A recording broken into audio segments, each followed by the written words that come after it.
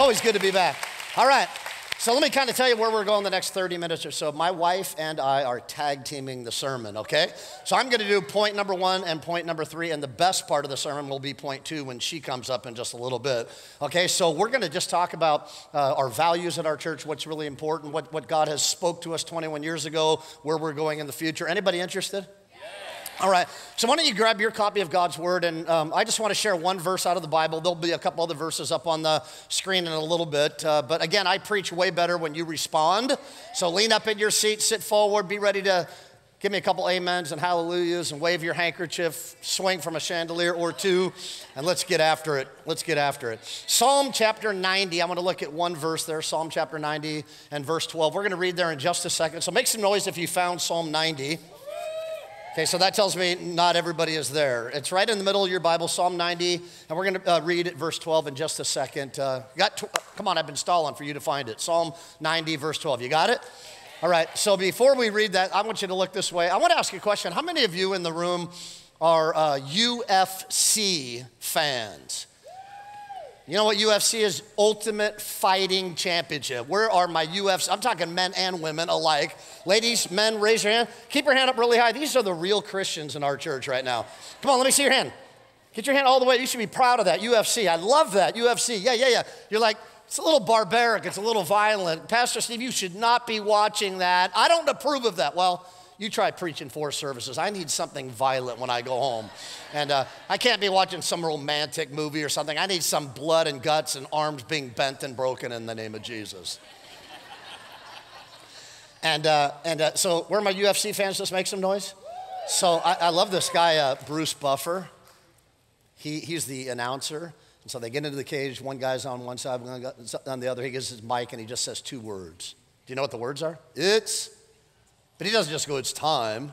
It's like, it's time! And I'm just like on my couch, like, I can't wait, it's gonna be awesome! And it's like, it's time for what? Well, it's time to get the action started. And we've come to church, my wife and I, to let you know, it is also time. It's time. Here's what's cool about an anniversary or a birthday party as a church or as an individual. It allows you and it spurs you to look back on where you've come from the last 21 years and also to remind the church not only where we came from, but where we're headed as well. So we're going to talk about 3 really important values. It's time, it's time, it's time. Here's the purpose, to get all of us in alignment to what God's doing. Alignment, say alignment. I told you the story, didn't I, when my car was out of alignment in college. I lived in Westlake Village and I was 101 North, you know where that, 101 North, 23 freeway that takes you out to Moore Park, you know where that's at? My car was so out of alignment when I got to that on-ramp or off-ramp, I actually took my hands off of the wheel and it made the turn for me. And I don't know jack about cars. I'm like, hey, what happened? And my friend said, your car's out of alignment, Dumbo. So I took it in and I got in alignment. How many know if we're not careful as a church, we could be quick to get out of alignment? God spoke some things to us 21 years ago, and praise God for what he spoke, but we got to stay in alignment. Otherwise, we're going to find ourselves in a month or a year out of alignment. And how many of you, we can grow and we can reach the city, but if we're not in alignment for what God wants to do, then we find ourselves in a lot of trouble. So say the word with me again, alignment, alignment. Here's what's true about your car when it gets out of alignment. It doesn't happen when you go over one pot, right?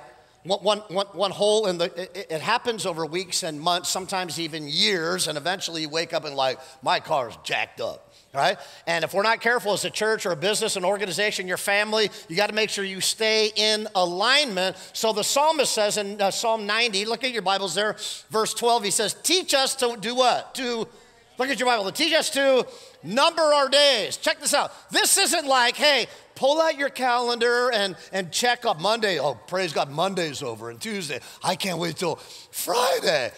No, that's not, teach us to number our days is saying, hey, God, make sure that I have the priority. Every single day is important and profitable for me. I'm not just checking the calendar, but I want to maximize, here it is, I want to maximize every day that you give me.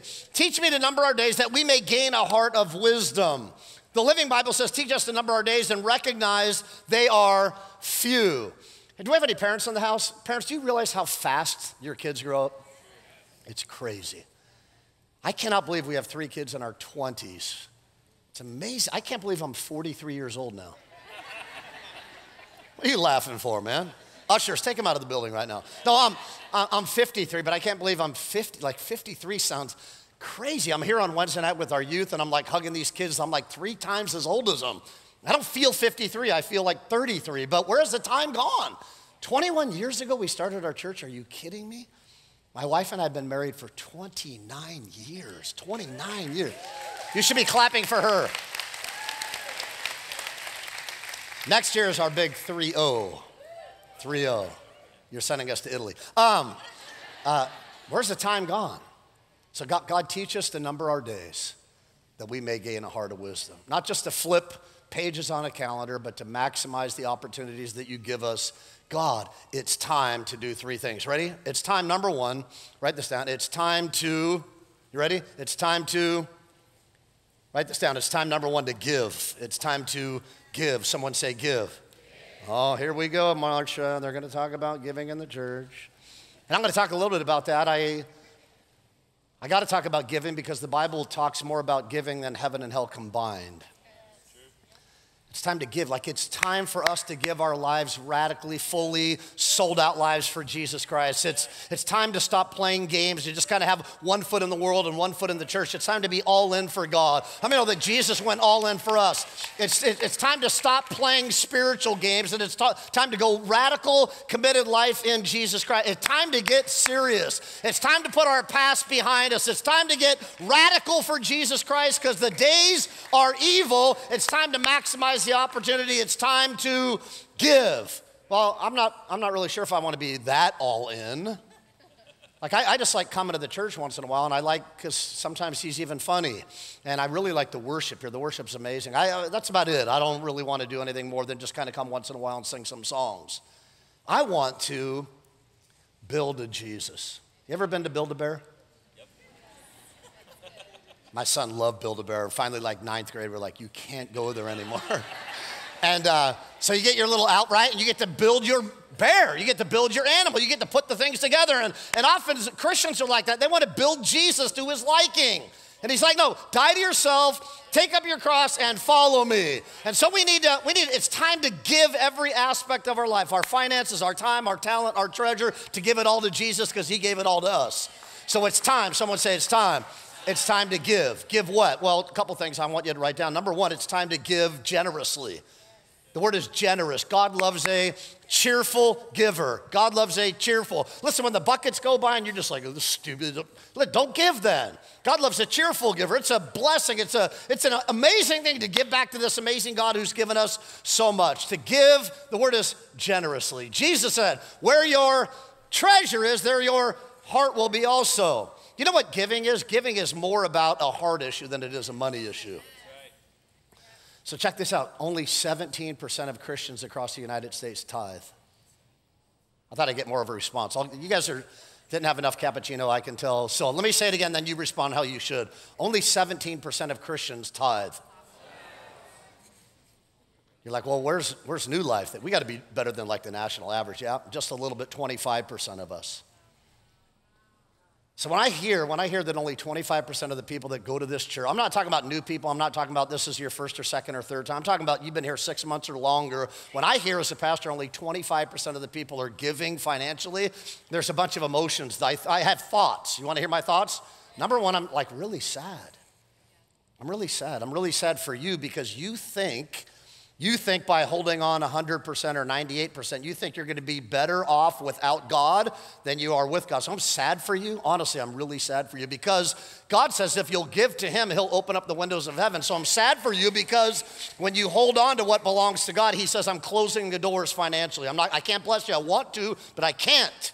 So I'm sad for you, and I'm mad. Not mad at you, I'm mad at the devil that's lied. But believed you, that you believed his trick, his lie, and you believe he's lied to you. I'm mad at the devil that's convinced you that 90% with God is way better than 100% on your own. And then I think about, here's another emotion. The other emotion I have is like, what would happen if not 25%, but 100% of us gave? Here's the thing, what kind of damage can we do to hell What can we do in our city? What can we do? What would happen if 100% of us said, hey, I'm all in, I'm giving 10%. Hey, we can build a men's home, a women's home for people coming off of drugs, addicts. We can build a gymnasium. We could buy this building. We could buy another building. Hey, what can we do if 100%? I'm sad that only 25% of us. Here's another emotion I feel. I feel like a sense of, it's not fair. I feel like a sense of injustice. If you have 4 kids at your house and only 1 kid does all the chores for the 3 others and they just sit there and play video games, I'm ticked off that the 1 kid has to do all the chores for the other 3 sitting around doing nothing. There's something rises up in me. But only 25, aren't we family? Are we family? Then I would say it's not fair for 3/4 of us not to do what God's called them to do. Man, what can we do in our city? What buildings can we build? What kinds of people can we reach? How can we rescue ladies caught in sex trafficking? And sometimes it costs money. You're like, well, what do they do with the money anyhow? We're just gonna look around. We used to have when we first started the church, we had a slide, like a little slide projector. Remember you put the words on it with this little thing? And now we have an LED screen. Do you know that this stuff costs money? And it costs money to put on electricity and air conditioning, and it costs money to hire people and then to give them health insurance, and it costs money to go to Africa, and it costs money to go to Spain, and it costs money to do Second Saturday outreach, and it costs money to do that. And we need to give generously. And I know you're not really excited about that, so I'll go on to the second point right now. We need to give generously. Number 2, we need to serve sacrificially. We need to serve sacrificially. Give generously, serve sacrificially. So 25% of the people. Would you be bummed if you found out that 75% of the marriages at NewLife were falling apart? Yes. Would you want to do something about it? What if you found out that 75% of the kids in our church are being abused by their parents? Would you just sit back and say, well, that's their deal? And 75%, we just ask you to rise up, to give generously. Number 2, to serve sacrificially. Check out what this verse says. I love this verse. Jesus said in Luke chapter 2, the harvest is plentiful, but the workers are few. Here's the assumption, because we have a large church, you could just walk in and say, well, they're all set. They don't need any help. That's a lie. We have 500 or 600 volunteers, but you know what? It takes a lot of people to do 4 services. It takes a lot of people to serve 4,000 people. We need more of everything all the time. We need more people in children's ministry. We need more ushers. We need more greeters. We need more people in hospitality. We need more people to come in and volunteer, vacuum, stuff the bulletin, you fill in the blank. We need more people in the production booth, so it's not the same people over and over and over and over and over serving. You're like, well, I served at one time. I put my 6 months in. Is that what you would tell your kid at 13? He's like, I'm done. I'm not doing chores anymore. I've been doing chores for 13 years. We got to step up. Give generously. We need to serve. The workers are few. Check this out. Ephesians 2:10 says, we are God's handiwork or masterpiece. Created in Christ Jesus, here it is, to do good works, which God prepared in advance to do. There are some things God wants us to do. Anybody like Wikipedia? I like Wikipedia. It makes me seem really smart. Somebody's like, hey, Pastor Steve, what do you think about this? I'm like, hold on a sec. Type up Wikipedia. And check this out. You know this, when Wikipedia started many years ago, here was the goal of Wikipedia. Let's find the experts, let's find the scholars, let's find the professional people, have them write an article on medicine, on science, on whatever, geography, and have them spend a lot of time writing an article, and then we'll publish it on Wikipedia. Check this out. After 3 years of using professionals, they came up with 24 articles after 3 years. The owners of Wikipedia are like, this is going to take forever. So what they did is they said, forget about it. We're not using the experts. We're not using the scholars. We're just going to release and empower the ordinary people. So, hey, if you have a passion for a country and you want to write about that, great. If you have a passion for science and you want to write about that, and they started releasing and empowering the general person, not the scholar, not the expert, to use the gift, the passion that they have. And check this out. In 3 years, they produced 24 articles with experts. And check this out. In less than a year, 20,000 articles were written. You say, well, where is Wikipedia at today? I can tell you where they're at. They've written over 57 million articles just in English alone. Why? They empowered just the average person. Say, hey, I release you in the name of Jesus. Anybody see a connection with the illustration I'm using? I think there should be a revolution in our church where we come to the conclusion it's just not the people on the platform doing the ministry. It's the everyday person. Listen, you are full-time. You're called, you're anointed. God wants to use you in your gifting. And please, this will help me out. When you see a need, don't come to this conclusion, I got to call the church, we need help. No, you are the church. I got to call the church. The church, who are you talking about? When you say you're calling, who are you talking about? We only have like 20 people on staff. You're thinking about firemen that sleep at the fire station and come down a pole and they go, no, you are the church. Point to the church. I'm the church. If you're passionate about girls caught in sex trafficking, I release you. If you're passionate about getting kids off of drugs, opioids, addiction, I release you. I'm not saying you're going to preach or lead worship, but I release you. Listen, God's gifted you, God's called you, God's anointed you. I release you. You want to start a Bible study at your work? There's homelessness, I release you in the name of Jesus. What has God appointed you and anointed you and called you to do? I release you as your pastor to serve sacrificially. Can somebody make some noise in this church? So here's the pushback. Yeah, that's good. I need to start giving. I need to start serving. When I get a real job, when I get a new job, when I get a better job. Then I'm serious. I'm like, count me in, Pastor. When what? Well, when I get married. I've been single and I'm trying to set up when I get married. Then you get married. Then when we have kids. Then when our kids move out.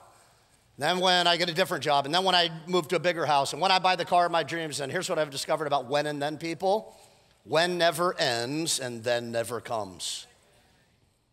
So today is the day. It's time today to start giving and serving passionately. Which brings me and my wife an awesome opportunity and privilege to honor all of the volunteers in our church. So if you help in children's ministry, worship ministry, you serve in any capacity at our church, you're on the church council, you're on our staff, I want you to stand to your feet right now. We want to recognize you, we want to honor, and we want to thank God. Come on, stand to your feet, don't look around and say, should I be standing? If you serve in any capacity, go ahead and stand up. And I want you to make some crazy noise for these people that have stood to their feet. And we give God thanks and praise for each and every one of you. Come on, I can't hear you, make some noise. We honor you, we love you, and we could not do it without you. You may be seated. Everybody say hello to the First Lady of the church. Amen. We love you. We thank you. We appreciate you. You guys make NewLife, NewLife. You know, in 21 years, we've seen a lot of growth. Our family has grown. Steve mentioned our kids are all in their 20s now. And when we started our church, we left a solid paycheck with 3 kids under the age of 4 to go and follow the call of God on our life, and we have never looked back. It has been exciting, there's been highs and lows, but we are so thankful. In fact, I have a picture of our family at NewLife's first Easter and then last Easter.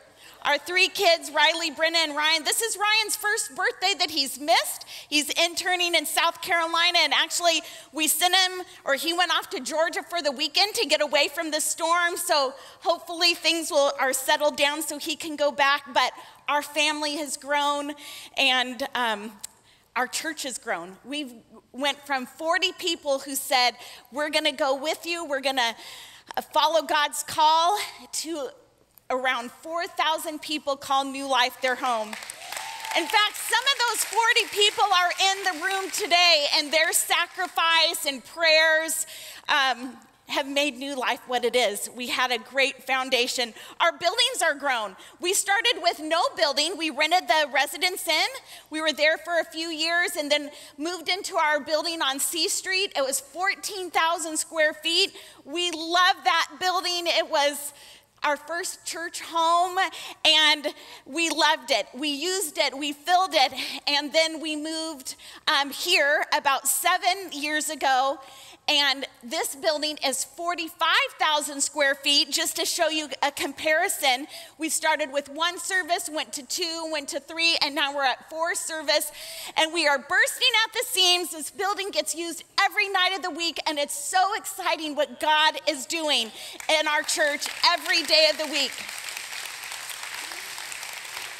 Whether we like it or not, time does not stand still. Steve said he's 53, but I have some good news for the ladies that actually, I have heard, and I believe it, that 50 is the new 40, so we all get a whole nother decade.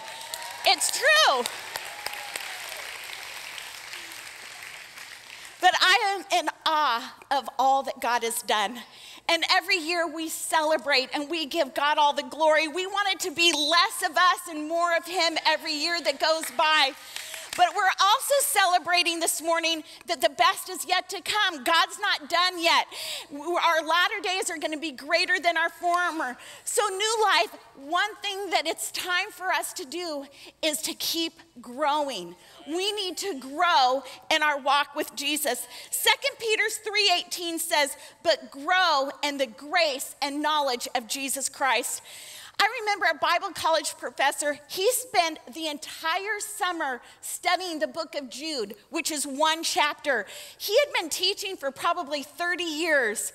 So as Christians, we never arrive. We're always growing. We're always maturing, always conforming to the image of Christ Jesus. Growing spiritually is not just a good idea. It's not a suggestion, a recommendation. It's a command. It's a mandate for our lives. We are either growing in Jesus or we're not. You can't be going forward and standing still at the same time. Revelation says that we are either hot or cold. And this is a strong word. He says, because you are lukewarm, neither hot or cold, I will spew you out of my mouth. Think of spit, think of vomit, think of Dr. Pimple Popper. It is not a pretty picture of God's view of lukewarmness. Sometimes we like the idea of God changing other people, God changing our circumstances more than we like the idea of God changing us. We think the problem is our spouse or our kids. If only they were, our lives would be better. But God wants to change us. He wants us to keep growing. Hebrews 6:11 says, let us move beyond the elementary teachings about Christ and be taken into maturity. God's goal for our lives is not just to slide into heaven, barely making it. He wants us to walk right in, mature, faithful followers of Jesus Christ. Why do we need to grow? Because the enemy of our souls doesn't want us to. Why we need to grow is because my husband needs a wife that's fully devoted to Jesus Christ. My kids need a mom that's going to go to Jesus for them. They need to see Christ in me. I need to raise Christ followers, so I need to keep growing in order to help lead my family. My church and my city needs to see me grow.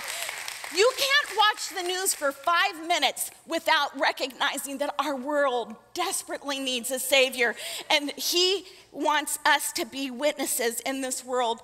Ephesians 4:14 in the New Living Testament says, then we will no longer be immature like children. We won't be tossed and blown by every wind of new teaching. We will not be influenced when people try to trick us with lies so clever it sounds like the truth. We need to grow because the enemy of our soul, his main purpose is to seek us out to devour us. And he will use anything and anyone. He distracts us. He keeps us busy. He keeps us feeling defeated. We see every day how the enemy will use shows on TV, commercials, music, movies, well-meaning people. He will desensitize us so much that the lies sound like truth. But I have good news. God is more than enough. Greater is in me than he that is in the world. I know the truth, and his name is Jesus, and he's ready to set us free. NewLife, we need to keep growing.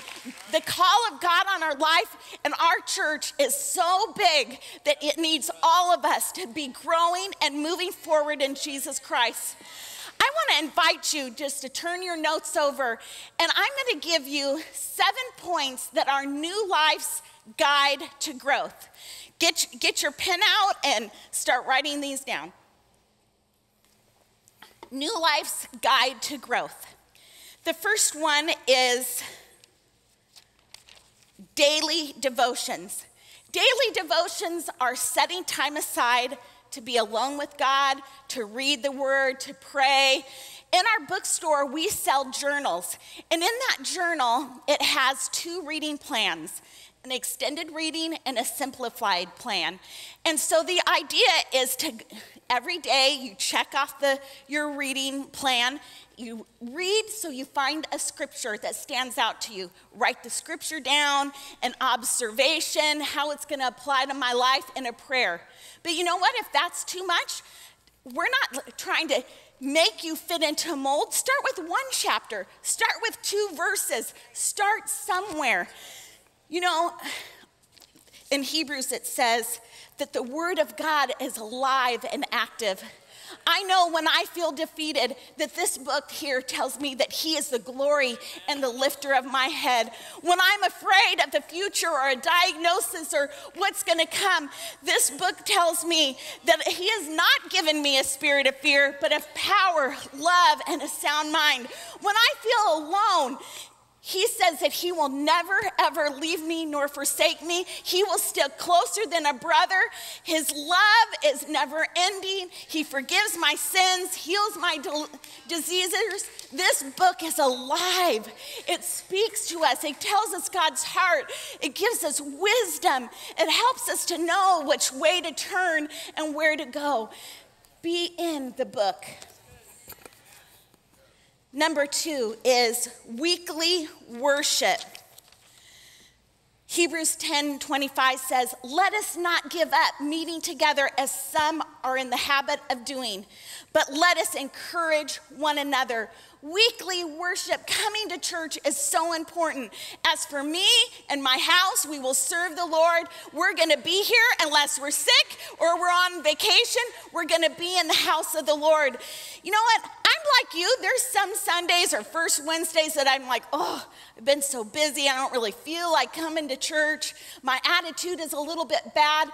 But when I walk in here among people that I love, and I hear the worship, something happens in my spirit. I'm encouraged, I'm changed, I'm lifted up, and then I can leave here a different woman than when I walked in, being in the house of the Lord. Sometimes I look around at you and I remember what God has done in your life, and I think, Lord Jesus, thank you that I get the opportunity to worship and be in a church family called New Life, because you guys are amazing, and what God has done is incredible. The third thing is water baptism. Saying yes to Jesus is the best decision you'll make in your life. It's not an easy decision, but it's the best decision. And so the next step after that is to be water baptized. So there'll be one coming up in October, so sign up. Number 4 is pray often. Talk to God just like we're talking here. Let your requests be made known to him. On your way into a meeting or to take a test, pray under your breath. Lord Jesus, be with me. Give me the words to say. Give me wisdom. Help me to know what you want me to do here. Invite God into every aspect of your life. He wants to be in relationship with you. And it happens when we're in prayer and talking to him and listening for him as well. Number 5 is life groups. It was in our announcements today. Life groups are our small groups, and we believe life is better together. We're a pretty big church, and so sometimes it's hard to get to know people, but in a life group, in a smaller group of people, you can develop a community, some friends, you can pray for one another, study the word, pray. It's a great thing, so make sure you check into that. Also, number 6 is training for life. Training for Life is our discipleship program. There's 3 levels, and each class and every level is taught by either our pastors or some awesome leaders. And I can't say enough good things about Training for Life. It's awesome. You'll start off in level 1 with the foundations of your faith. Level 2 will take you into learning about spiritual warfare and the person and the power of the Holy Spirit. They're awesome classes. And then level 3 is all about spiritual, emotional, healthy spirituality. And that class will give you a whole new way to think and to live, and your emotional health and your spiritual health go hand in hand. These classes, I'm telling you, are amazing. And they're interactive. So you will sit at tables with other believers and you'll get to ask questions, whereas on Sunday, we don't have that opportunity. So it's really powerful. Then last but not least is number 7, our New Life Institute. And our New Life Institute, taught by... You know what? This is just taking your faith and just study of God's word in another direction. They are college-like classes that are practical, that are for people not just that love school, but that love Jesus and want to see their life grow. So if you have any questions, you can go to the table in the lobby, you can call the church office, but we just want to see you take one thing. What is the one thing God is asking you to do? It may feel overwhelming, like, oh, I got to do all 7. Not all at once, but what is God asking you to do? If you're not reading at all, well, start reading 1 chapter a day. Start praying. Start writing them down. If you're doing your devotions and you're doing good, well, then maybe you need to do Training for Life or the Institute. But prayerfully consider, if all of us take one step forward in our walk with the Lord, we're all moving towards the image of Christ Jesus, then what's going to happen in the life of our church, in our city, in our families? So New Life, let's keep growing and see what God will do.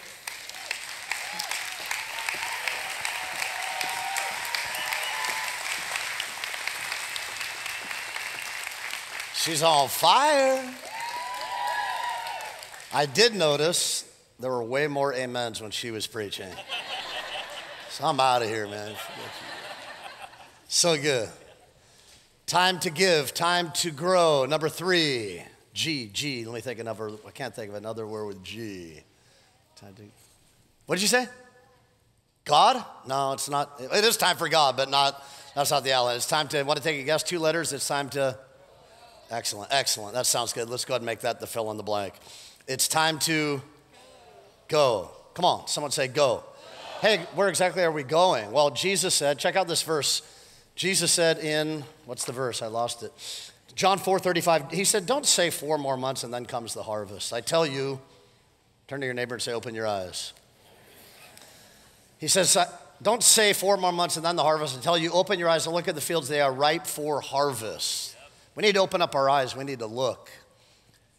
I got a question for you. How many years ago did Jesus say that? Did he say that last year? 5 years ago, 10 years ago, 100 years ago? 2,000 years ago, he said, as he looked upon the fields, they were white or ripe for harvest. If that was true, and it was 2,000 years ago, if it was true that 2,000 years ago the harvest was white, how much whiter and more ripe is it today? We just have to open up our eyes. We need to look.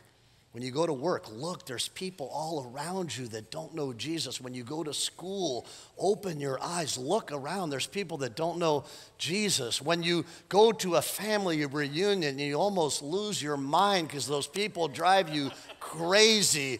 Open your eyes and look because the harvest is ripe. You know, Nick Vujicic is part of our church now. He's like a world-renowned evangelist. He was in the second service. And sometimes I think, man, if I could just get Nick, who is an evangelist, to come to my family, to come to my work, to come to my job, to come to my school, and let Nick give it. And it's not going to happen that way. God wants to use you. Listen, your gift, your ability, your talent, your personality, you don't have to be an evangelist. The Bible says, do the work of an evangelist. God's going to use your temperament, your personality, your words, your influence. And you're saying, well, I'm kind of scared. Listen, I am too. Sometimes you don't know what to say or how to say it. That's why Jesus said, before I said go and tell, he says, all authority has been given to you. So we don't go alone. We go with the person and the power and the work of the Holy Spirit. As we go, open up your eyes because God wants to save the people around you. Turn to somebody and say, go and tell. Go and tell. I want to be honest with you. I'm seeing all these houses and apartments go up in our city and Camarillo and it's just like everywhere in Ventura and all these houses and all. I think, more traffic. I'm sick of it. And God just really convicted me a couple weeks ago. Would you stop looking at how you're going to be inconvenienced by the traffic and start looking at the opportunities of people coming to Jesus Christ and being a part of our church family. And stop looking at how it's going to inconvenience you and start looking at how God wants to save and rescue more people. And we need to, Matthew 28:19, again, he said, I want you to go into all the world and preach the gospel. Don't be weird, don't be obnoxious, don't be in your face, don't be pushy. Just use the gifts that God's given you and go into all the world. Here's my goal. I want us as a congregation to populate heaven and put hell out of business. That's it. That's it. And let me tell you, 4 services is not very convenient. Do you think my wife and I sit around on like Friday night and we're like, hey, what else can we do on Sunday? Let's add another service. I just want to tell you, this is what I would really like. I would like this to happen. I would like us to have one service at 10 o'clock. Doesn't that sound great? You just sleep in, I don't know, I could sleep in about 8:30 or so, maybe go get a bite to eat, a little coffee, show up about 9:30. One service, preach for 45 minutes and go home. All my staff is like, amen, hallelujah, right? And that'd be awesome. 10 o'clock out of here at 11:30, we can catch the football game by 1 o'clock, right? Doesn't that sound great? We don't sit around and say, hey, we don't have enough going on Monday. What else can we do? Hey, I got an idea. Let's start another service. People say, isn't our church big enough? That's a dumb question. That's the wrong question. You never want to ask the question, isn't our church big enough? That's the bad question. It's the wrong question. The question is, do we want anybody going to hell?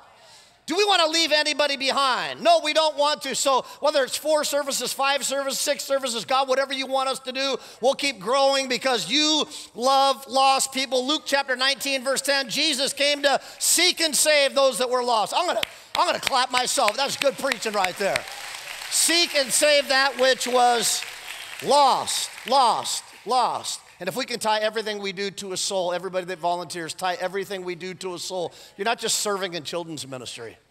You're not just changing a diaper. You're not just playing an instrument. You're not just sitting behind a camera. You got to tie that assignment to a soul. If you're watching somebody's kid in children's ministry and somebody comes in this service for the first time and says yes to Jesus Christ, wouldn't it have been worth it for you to spend 75 minutes in a classroom while that mom and dad come to life in Jesus Christ? Hey, I know you get some beef as an usher or a greeter and people give you attitudes, but listen, if you could put your attitude away and just serve to the best of your ability, because that person could have just came out of a divorce or something. They could have had a really bad night. Their husband just left them the night before. But if they come on Sunday morning and they see that you love God and that you love them and they come to life in Jesus Christ, wouldn't it be worth it for somebody to give you an attitude if they come to life in Jesus Christ? So let's stop complaining and let's go into all the world and preach the gospel. Check it out. So go and tell. Someone say go and tell. Here's another great strategy for evangelism. Go and tell. The second one is come and see. Come and see. Check out these verses. John chapter 1, verse 43. It's coming up on the screen. The next day, Jesus decided to leave for Galilee. Notice this, finding Philip. What did he do? He found Philip. He said to him, follow me. Philip, like Andrew and Peter, was from the town of Bethsaida. Philip found Nathanael. Jesus found Philip. Philip found Nathanael. Jesus found Philip. Philip found Nathanael. Found people, find people. Found people, find people. And he told them, we have found the one Moses wrote about in the law, and about whom the prophets also wrote, Jesus of Nazareth, son of Joseph, Nazareth. Can anything good come from there? Nathanael said, what? Come and, I got to be honest, sometimes people ask me a question. If God really loved me, why did he allow my 13-year-old kid to die? If God really loved me, why did he take my mother at 48 or 50 years old? I don't know all the answers to those questions. I do know that God is absolutely sovereign and in control. So how many people try to debate you at work and, well, God did this and God did that, and look at those hypocrite Christians, and look at that pastor, he stole money, and what about, I don't know all the answers to that. But sometimes you say, I don't know, those are great questions. I'll do my best to try to research it and get back to you. But listen, just, would you come to a service with me? Would you come to a First Wednesday with me? Would you come to a Wednesday night youth meeting with me? Would you go to a class with me? I don't know. And how many know when they show up at church with their questions and they get in an environment where the presence of God is here and the worship team just kills it, you don't even have to say anything. Like, I don't know about all your questions. I don't have any verses memorized. I can't defend like a lot of the stuff that I believe. I don't know doctrine that well. I can't debate theology, but would you just come to a service? How many know when they come to the service, God just gets a hold of their heart and they come to life in Jesus Christ? I want to ask you this question. How many in the last 21 years came to this church and you received Jesus not because I went to your office or your school and invited you to come, but somebody else in our church invited you to come here, you came here and you got saved? Right now I want you to stand to your feet if that was you. Somebody in our church invited you, you came to the church and you got saved. Don't applaud yet, I want you to stand up. So somebody invited you. I didn't, okay? Just look around. This is, in the 4 services, this is the least amount of people that we've had. So somebody invited you, a friend, a family member, a cousin, an aunt, an uncle, somebody that you work with, and you came and you received Jesus Christ because of an invitation. So I would say a couple things. Number one, praise God for how God used the other person in your life. Now I'm saying to you that are standing, now you are to go, now that you're found, right? You're found. Now you need to go find some people and just say, hey, I don't know, I can't answer all your questions. Just, would you come to one service with me? And they might not come for a couple weeks or a few months or a few years, but when they come, then they're going to encounter the same God that you encountered. So I empower you, I release you to do what was done for you. Can we give God thanks for these that are standing right now? You may be seated there. Go and tell, come and see. Go and tell, come and see. So we're 40 people, wow, to 4,000 people, wow. What if we keep inviting, and what if people keep coming, and what if people keep getting saved? This place is going to look different. It's going to look different. It's going to be, I promise you, this will always be a very uncomfortable place. You're going to have to wait in line to check your kid in. You're going to park across the street. Can you imagine that, across the street? I know people like walk an hour in Africa to get to a service. I had to walk across the street. It was so hot in there today. What was it? We set the AC at 69 instead of 67 for you? I'm sorry. It's going to be really uncomfortable. We're going to ask you to serve and give. It's going to be super uncomfortable. We're going to keep adding service, really uncomfortable. We're going to ask you to get involved, incredibly uncomfortable. But I also promise you, people are going to come to Jesus. Miracles are going to take place. Healings are going to take place. People are going to come out of addiction. Marriages are going to, they're hopeless. There's no way. God's going to mend all those things. We got to get out of our comfort zone and let God do what he wants to do. It's going to look different in a year or two. I was looking at my notes just from 4 or 5 years ago. We were about 1,800, 2,000 people. Now we're over 3,000 every weekend. And who knows, in a year we might be at 4 or 5. And I don't know. Honestly, in the natural, we can't afford to buy this building. Cannot. And you're like, well, I'm praying that somebody steps up with a lot of money and writes a check. Not going to happen that way. Probably going to require 4,000 people just doing what God asked them to do. And it's scary for me. I hate doing building campaigns and funds. It drains the life out of me. I hate it. And here's the reality. If everybody in our church just tithed, we wouldn't even have to do a building fund. So God knows what's next, but it's going to require all of us. So life is quick. Do you know the earth is spinning around the sun right now at 6,000 miles an hour? We're going to be in eternity in like 2 seconds. 50 years, probably most of us will not be here. What kind of legacy will you leave? What will you be known for? God, teach us to number our days that we may gain a heart of wisdom. Would you go ahead and stand to your feet?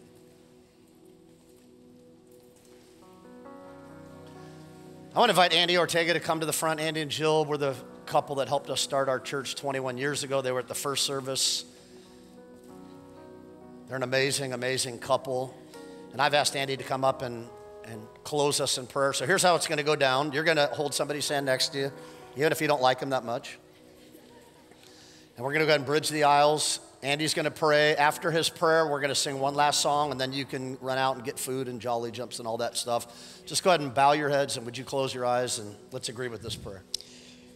So before you bow your head, can you just take one look around? Just look. Take a look at God's goodness, your brothers and your sisters. Now take a look again. This time look with the eyes of faith. Not what God has done, but what God can do. You know, Pastor Steve opened this sermon with, I remember. And I remember too, but God remembers. This is Paul's prayer to the church of Thessalonica. We remember before our God and Father your work produced by faith your labor prompted by love, and your endurance inspired by hope in our Lord Jesus Christ.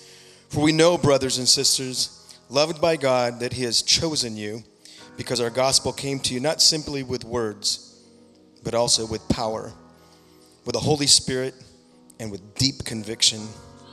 You know how we lived among you for your sake. We became imitators of us, the Lord, and you welcomed the message in the midst of severe suffering and with joy given by the Holy Spirit.